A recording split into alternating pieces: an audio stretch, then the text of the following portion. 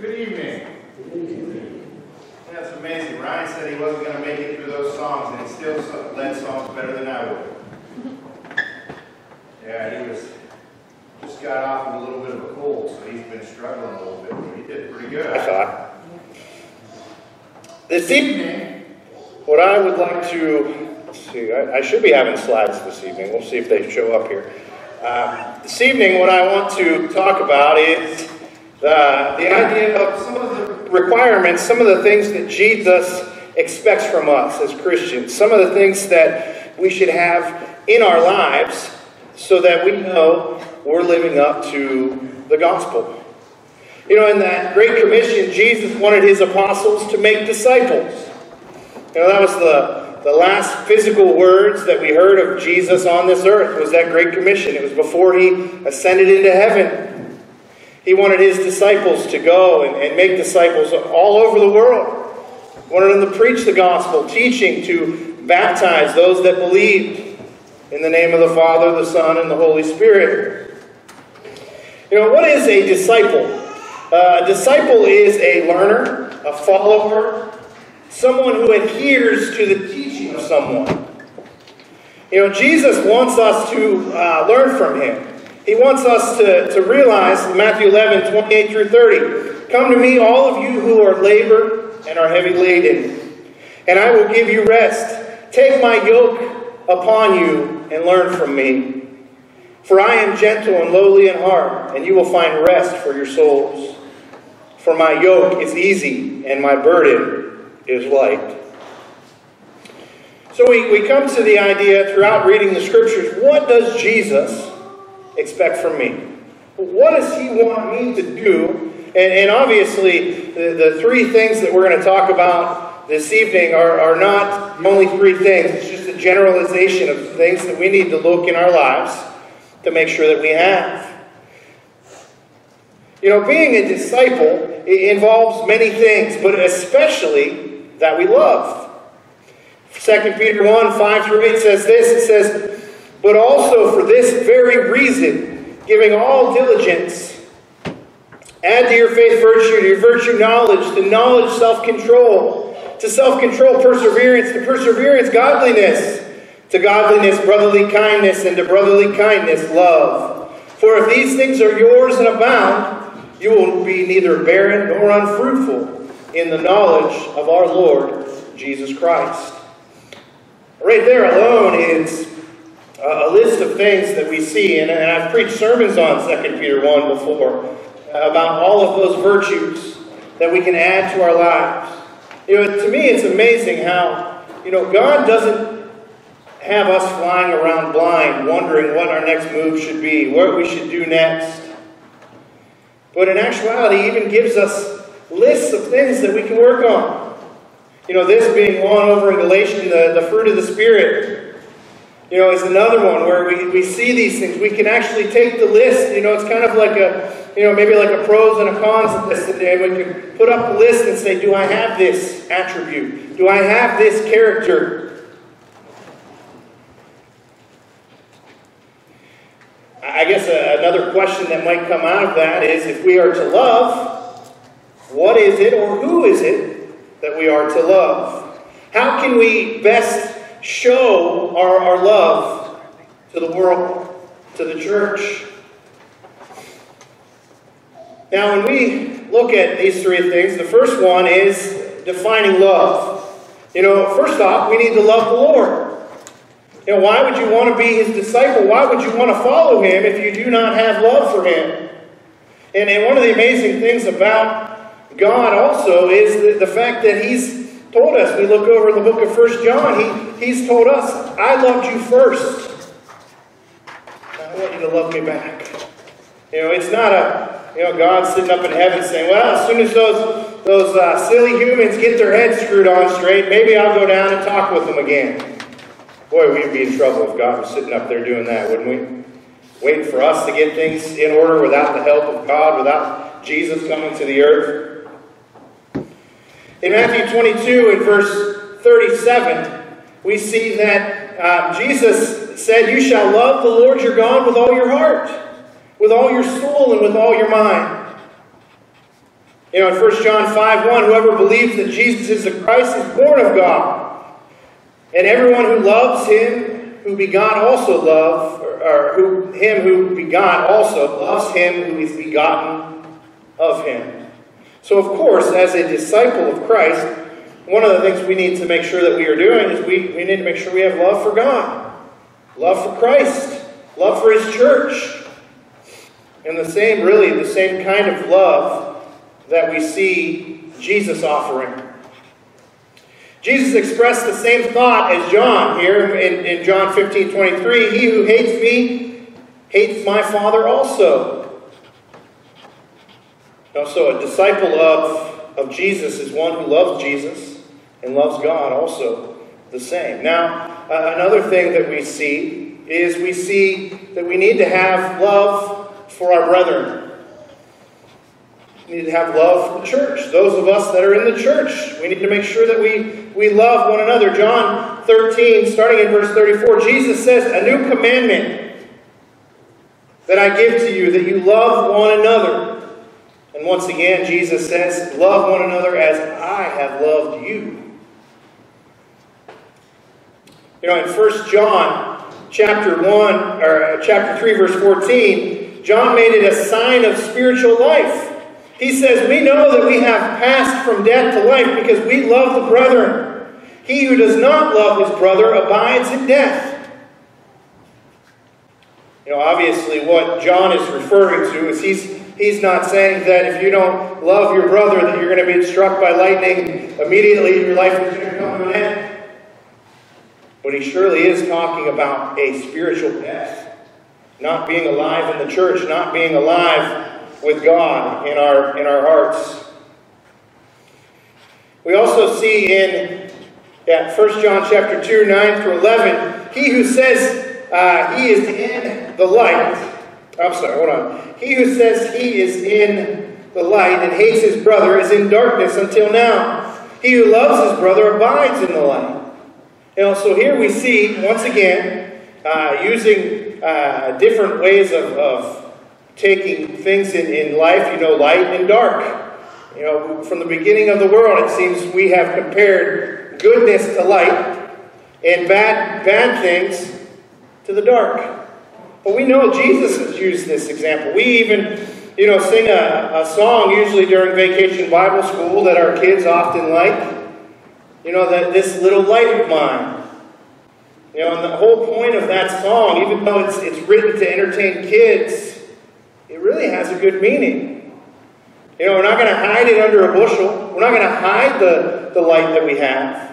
We're not going to let Satan blow it out. You know, we're going to let it parade around the community and let them know that we are Christians. And one of the ways that our light is going to shine is through the love that we have.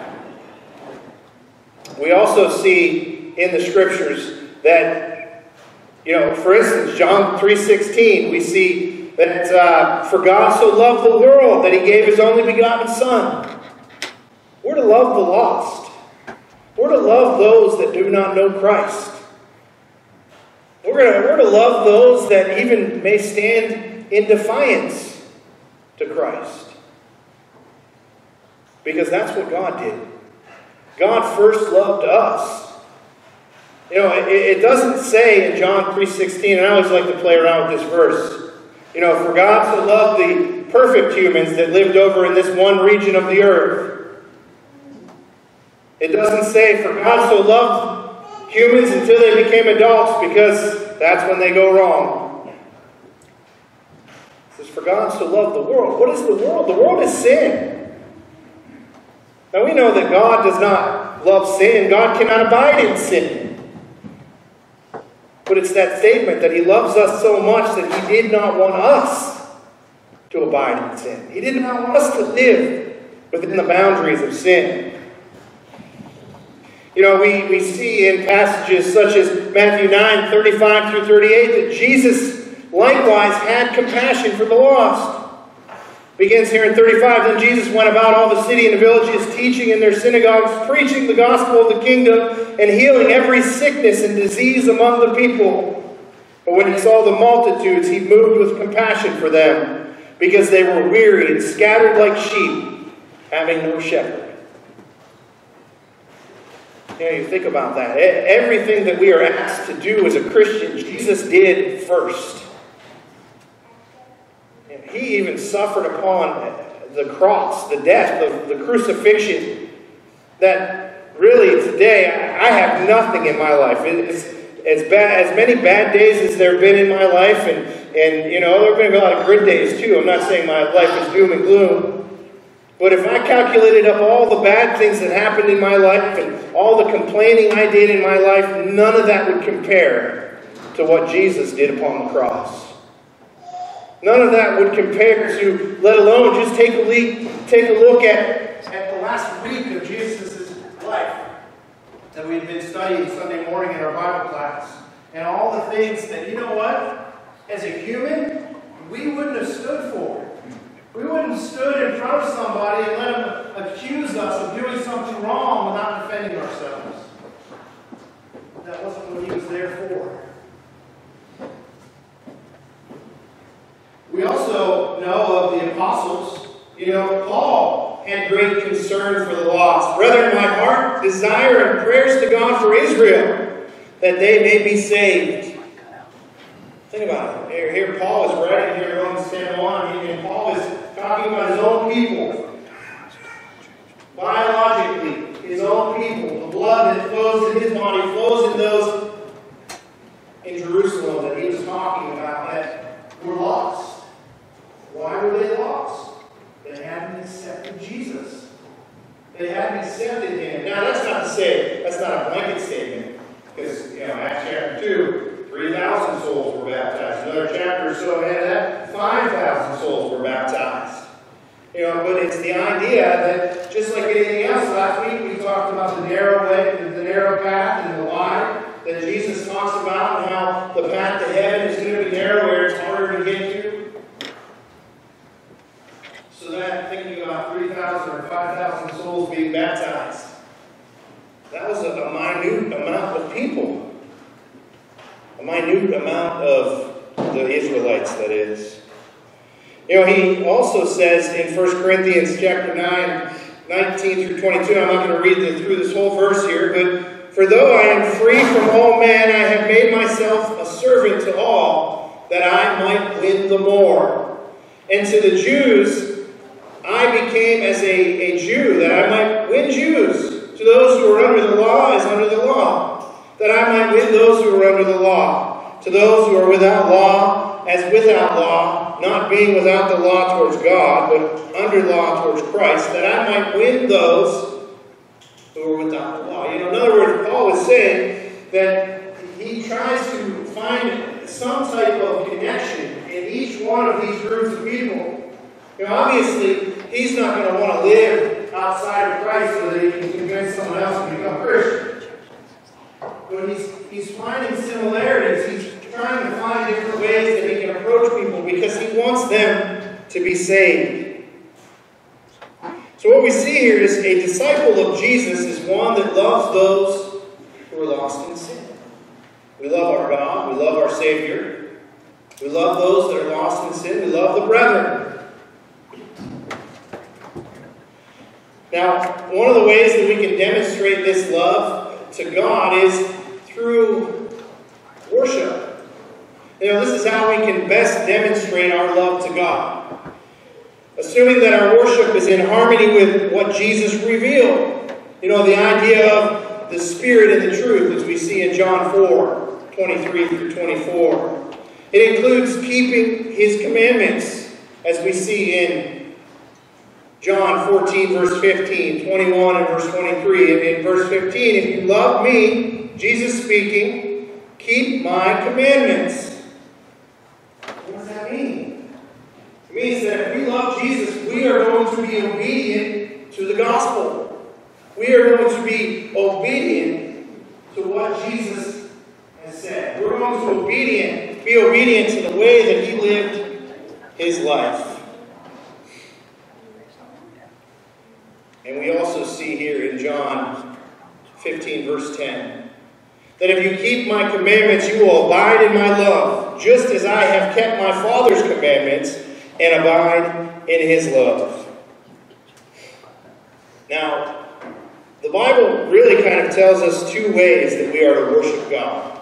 And the first one being in the public assembly. Hebrews 10, 24 through 25, that we need, it says, let us consider one another in order to stir up love and good works, not forsaking the assembly of ourselves together, as is the manner of some, but exhorting one another, and so much the more as you do see the day approaching.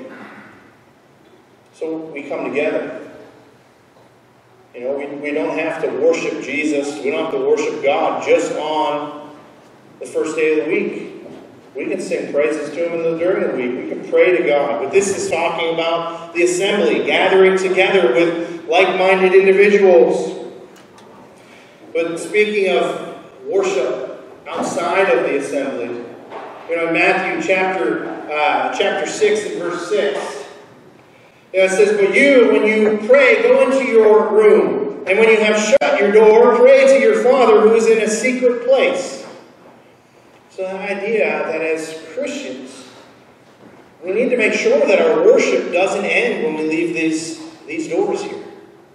Remember, the church is not this building. The church is the members of the body of Christ. So therefore, we are members of the body of Christ, and we have love in our hearts for one another. We have love in our hearts for the lost. We have love in our hearts especially for God and for Jesus. We can't signify the church as being a location here as this building.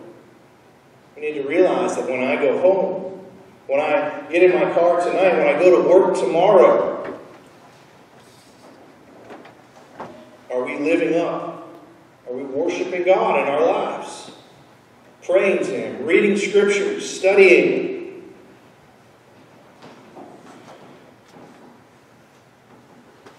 Through fellowship as well. This is how we can best demonstrate our love for our brethren.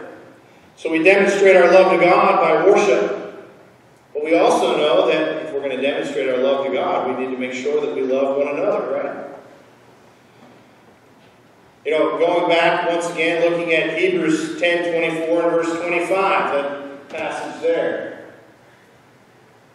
I don't have it, we just read it, so it's not up there. But, you know, the idea that not forsaking the assembly is what that passage said.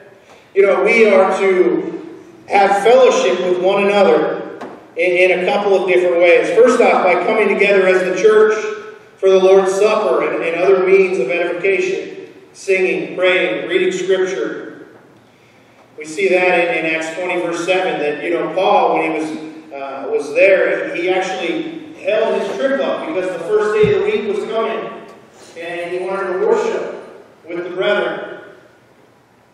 We also see in 1 Corinthians 14, verse 26, it says, how is it then, brethren, whenever you come together, each of you has a psalm, has a teaching, has a tongue, has a revelation, has an interpretation, let all things be done for edification. Another way that we show love for one another is by extending hospitality to one another.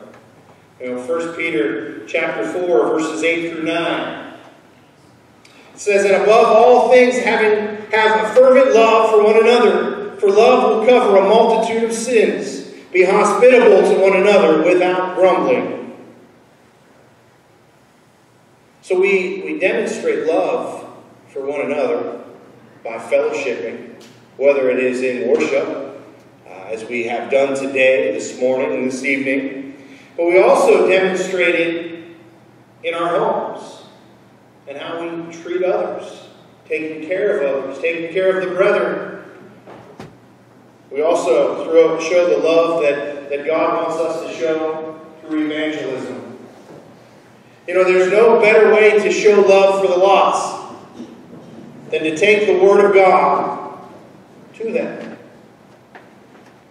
You know, last Thursday, you know, I had a Bible study over at Alan Venetia's house.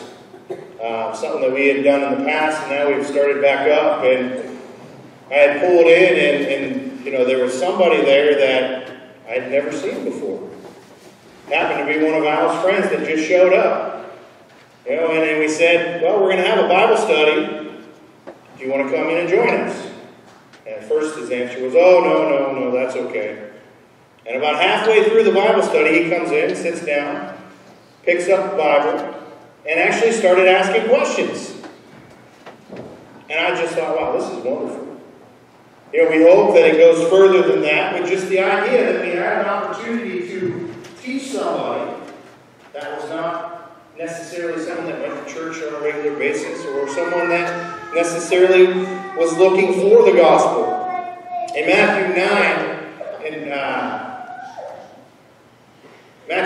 35 through 36, we see by teaching the lost. That's one way that we show our love for the lost.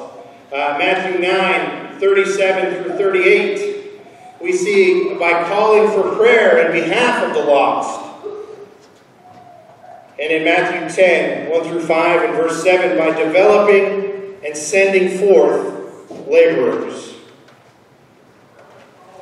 You know, we can show our concern for the lost in this way through personal evangelism. In 1 Peter 3 and verse 15, it says, "But sanctify the Lord God in your hearts, and always be ready to give a defense to everyone who asks you a reason for the hope that is in you with meekness and fear." Always be ready to defend the gospel. Always be ready to teach the gospel. We also see something similar here in John 1, 45 through 46. Philip found Nathanael and said to him, "We have found him of whom Moses in the law and also the prophets wrote, Jesus of Nazareth, the son of Joseph." And Nathanael said to him, "Can anything good come out of Nazareth?" Philip said to him, "Come and see." Now think about that for a minute. Nazareth had a really bad reputation. There wasn't really anything good that you could look back on and say, hey, this strong leader of the Israelites came from this town, or this judge, or this person that did this in the Old Testament, or anything that they could count. You know, I love what Philip said to him. He says, well, if you feel that way, I'm paraphrasing here, because he just said, come and see. But you know, if you're thinking that, come and check it out for yourself. You know, another way that we can support evangelism is through the evangelism of individuals that are in foreign soils. Romans 10, 14 through 15 says, "How then shall they call on him in whom they have not believed? And how shall they believe in him of whom they have not heard? And how shall they hear without a preacher? And how shall they preach unless they are sent? As it is written, how beautiful are the feet of those who preach the gospel of peace, who bring glad tidings of good things." So the disciples demonstrate love for the lost by engaging in both local and foreign evangelism. Now, that's not to say that if you don't ever go to foreign soil and preach the gospel that you're failing somewhere, because there's plenty of people that are there that need support. And we can help out along the way. But there's also plenty around here in our communities, at our jobs, in our schools, that could use the Lord, that could use Him in their lives to take themselves out of sin. You know, we go a long way to becoming true disciples of Jesus by loving the Lord, by loving the brethren, and by loving the lost. We go a long way in demonstrating such love through public worship and private devotion, fellowship with one another in both church and home, engaging in both local and foreign evangelism. Many Christians love only partially. Think about that. You know, I think every one of us probably at times have been caught up with maybe a bad taste in our mouth about someone, and we may have said something that we shouldn't have, something that wasn't loving, something that wasn't caring. But think about what that means by partial love. Can you imagine if God was partial in His love? You know, if God went down a list and said, well, this is one of my good creations, this is one of my good creations, let's cross Jason off the list. Can you imagine that? And that's why we are asked to do what he does. No matter how much we love as disciples of Christ, we can always improve. Love and compassion, we can always add more. So as I bring this lesson here this evening to a close, I offer the invitation here to you. Maybe you have been studying the Word of God, you've come to that realization that Jesus Christ is the Messiah, the Anointed One, the Son of God that died upon the cross. We give you the opportunity this evening to be baptized with Christ, confessing Him as your Savior and having your sins washed away. Or maybe you're already a Christian. Maybe you're struggling, stumbled in some way, and you need encouragement. We ask that if you're here this evening and you have any need, that you come forward as we stand and sing this song.